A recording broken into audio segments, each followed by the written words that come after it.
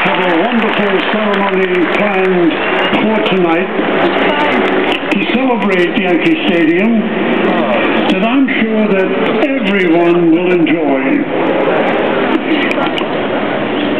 I've missed being at the stadium this season, but I hope to see everyone next year in the new Yankee Stadium.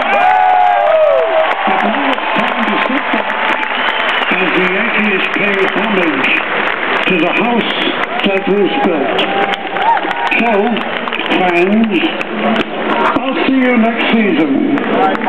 But now, please direct your attention to the area by the Yankees on-deck circle and welcome our MCs for tonight's ceremony, WCBS Yankees broadcaster John Sterling and Yes Network broadcaster Michael Kay.